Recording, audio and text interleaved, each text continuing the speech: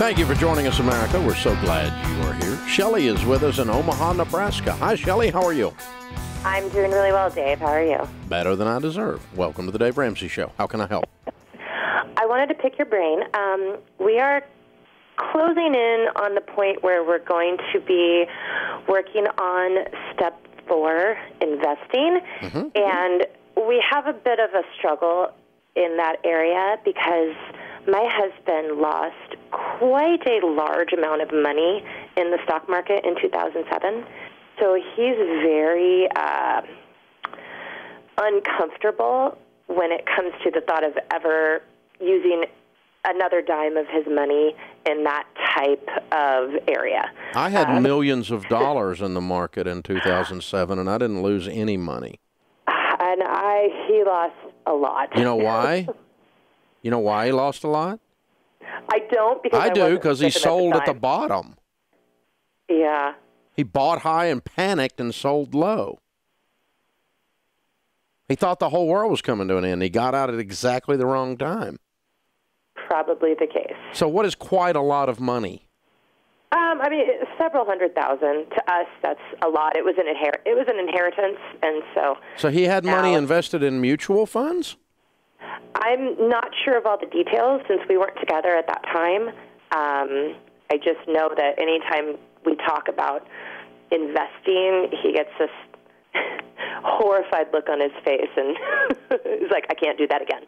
Okay. So I'm trying to figure out a way to either to have good talking points to steer us back down that direction, or, what is if it's just not going to happen, and okay. regardless. Let me give you an example.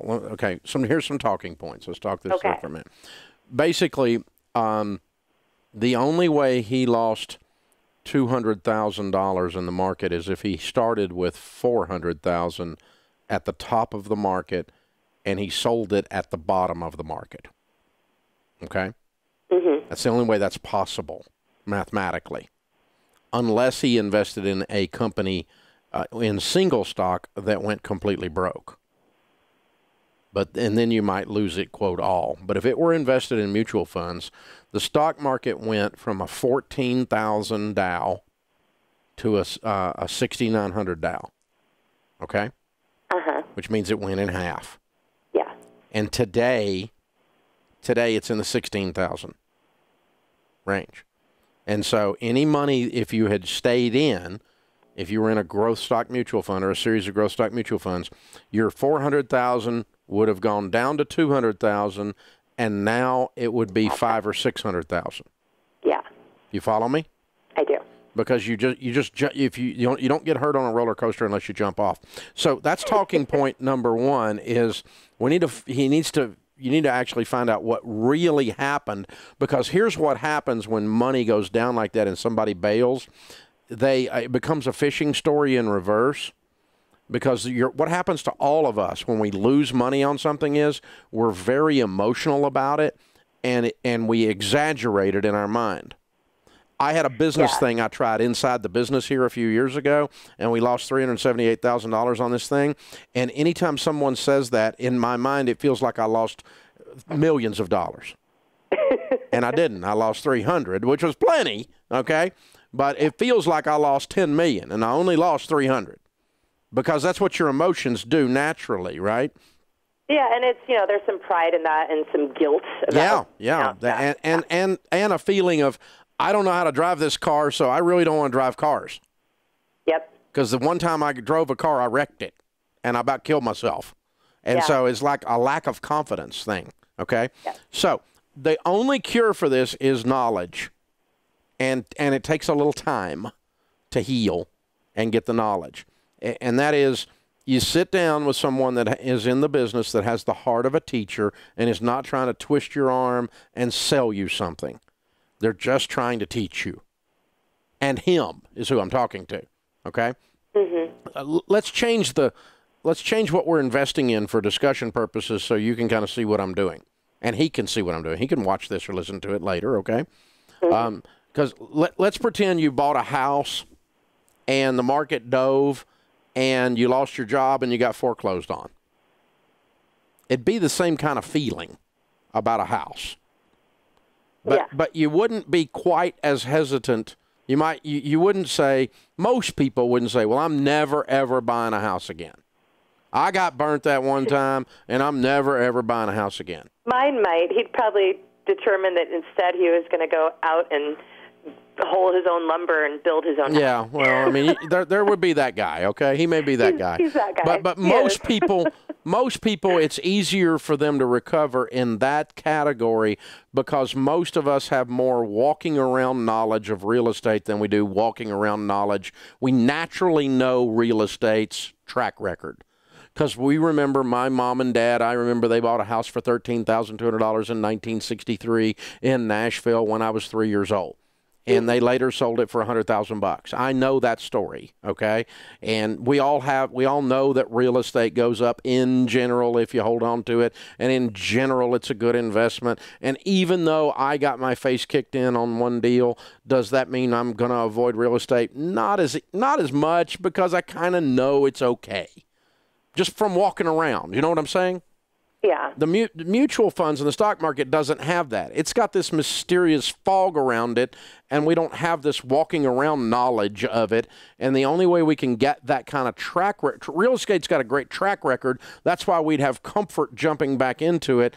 And we don't have that natural knowledge of the track record of the stock market unless you've studied it a long time and know a little bit about it. So the only way I know how to solve this is knowledge will remove the fear.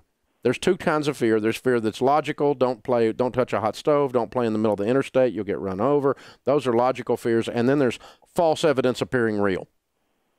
If you got burned and lost some money on a bad investment in real estate or in the stock market, it doesn't disqualify either one of those asset classes as being a good place to invest. It just means you've got some learning to do in either one of those places to be comfortable with it again. And so whether you were foreclosed on or whether you lost money in the stock market in 2008, whichever the category, you just got to go back and relearn and look at that. And again, a lot of people lost money when that market turned down because they panicked. Yeah. And they jumped out of the roller coaster. And so you've just got to go back and go, that's okay. Everybody makes mistakes. But let's look at what the history of the stock market is over the last 70 years. And let's look at when it goes down, how often it goes down, how often it comes back. And how comfortable are we going to be putting our Roth IRA, our kids' college fund in something like that? I'm very comfortable putting money in something like that. It is more volatile than real estate.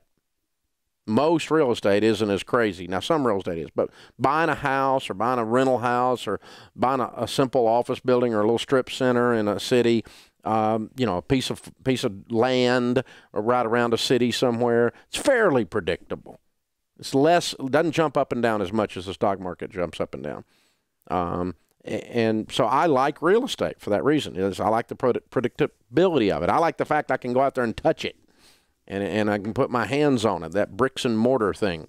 So more of my money is in real estate than it is in the stock market. But I still have substantial investments in good growth stock mutual funds. And I still believe in the American economy. And I still believe in our future. And I still think I'm going to make really good money on my money because I still think there's great inventions and great things that Americans are going to come up with and start companies doing. And I'll be invested in them through the vehicle of mutual funds. And I'll be making whatever the market makes. In the past, it's made 10 to 12% on average. And I'll be making that instead of huddling in a bank at 0.75 in a stupid savings account. So I would recommend, all of that to say, learning. And if you don't have somebody to sit with, go to DaveRamsey.com, click on ELP for endorsed local provider. Sit down with one of those guys. Tell them you're not buying anything. Tell them you're scared. Say, teach me about the market. Show me what I did wrong. Show me how I can understand this. And then they'll show you, and you teach, you learn, and only invest when you're comfortable then. No pressure. This is the Dave Ramsey Show. Hey guys, thanks for watching. If you enjoyed this video, click the subscribe button to get the latest content and check out these other great clips from the show. And so you have to break the cycle. You have to flip this thing on its head and make it behave. You've got to get so fired up and wired up that your broke friends think you've lost your mind.